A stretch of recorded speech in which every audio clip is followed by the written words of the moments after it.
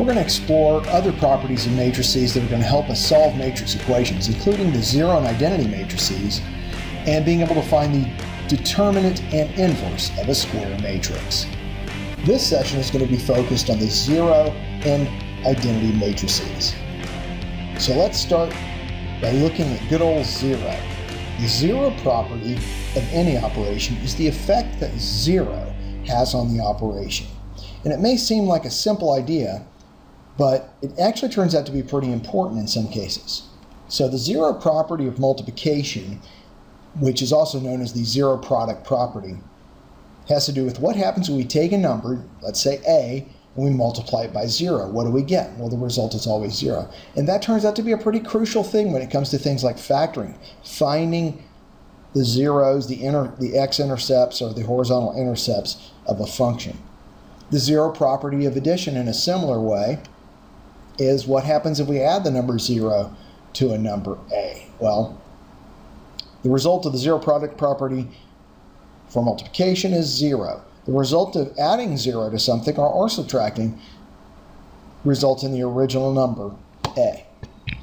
So then the next question is, how does this apply to matrices? What indeed would be a zero matrix? Well, let's define a zero matrix as a matrix where all the elements are equal to 0. And if we do that, for example, with a 2 by 2 matrix, and let's call it matrix Z for 0, the 0 2 by 2 matrix would be a 2 by 2 matrix where all the elements were 0. So then the next question becomes, okay, if we define that matrix as 0, that zero matrix as a matrix with all the elements being 0, and we have another matrix, let's call it A, and let's assume we can add, subtract, and multiply these two matrices, meaning that they have to have the correct number of elements for the operation. So if we can add and subtract them, what's the result? So let's look at matrix addition and subtraction. Well, if we add the 0 or subtract the 0 matrix to any matrix, we're going to get the original matrix, which is nice because it matches up with number addition and subtraction. So for matrix, the matrix 0 property of addition or subtraction is when we add or subtract the 0 matrix, we wind up with the original matrix we started with. So let's look at matrix multiplication. If we have a matrix A and a matrix Z and we multiply them, we get 1 times 0 plus 2 times 0, or 1 times 0 plus 2 times 0, and so on, and we wind up with the 0 matrix. So this also matches up with number multiplication. When we multiply a matrix by the 0 matrix, we get the 0 matrix. Just like any number times 0 is 0. Let's look at identity properties, and we have to define the word identity first. And if your identity is yourself, the identity of a number is the number itself. And so an identity property will be something we could do to perform that operation on a quantity and have the result be the original quantity. So, for example, for multiplication, the identity property of multiplication would be what number can we multiply a number by itself to get itself. And for multiplication, that's 1. A times any number A times 1 is always going to give you A. For addition and subtraction, the identity property means that when we add 0 to them or subtract 0 from them, we result in the original number. So another way to say this is the multiplicative identity is 1 because any number times 1 results in the original number. The additive or subtractive identity is 0 because any number, when we add or subtract 0 from it, we wind up with the original number. So that begs the question, what's an identity matrix for multiplication? And we're going to be tempted to go ahead and start off and say, okay, for 2 by 2, that would be a matrix with all the elements being 1. Since the 0 matrix has all elements that are 0, maybe we would think that the identity matrix would have all the elements being 1.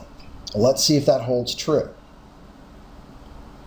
And we're going to focus on the identity matrix for multiplication, so the multiplicative identity matrix.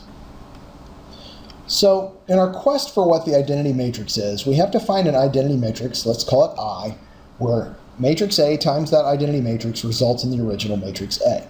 Let's go back to our original assumption of A being 1, 2, 3, 4, and we're going to assume, because our intuition tells us that identity matrix ought to be filled with 1s. Well, if we multiply A times a matrix filled with 1s, unfortunately we don't get the original matrix. We get 1 times 1 plus 2 times 1 is 3, and so on, and we get 3, 3, 7, 7, which is certainly not our original matrix. So, unfortunately, we have to put a big red X on the identity matrix being filled with 1s. What can we do? In the first column, the first item is what we need. In the second column, the second item is what we need. And we really would like to just get rid of these elements here. So how could we possibly do that? Well, we could do that by putting zeros in the identity matrix at these points right here.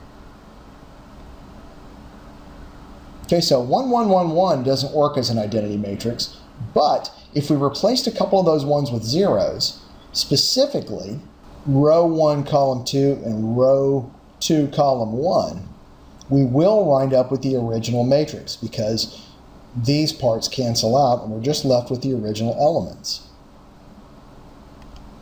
So let's clean this up so that it looks better. So if we replace this I with the correct identity matrix where 1 is along the main diagonal and zeros are everywhere else, and we multiply A times I, we get what we expected. We get the original matrix A because the zeros cancel out the parts we don't want and we're left with the original elements. So the identity matrix is got 1s in the main diagonal and zeros everywhere else. By the way, this is going to work with any square matrix where the number of rows and columns is equal. If it's a 50 by 50 matrix, it's got 50 1s all in that main diagonal and zeros everywhere else. This works for any square matrix. The identity matrix always has 1s in the main diagonal and zeros everywhere else.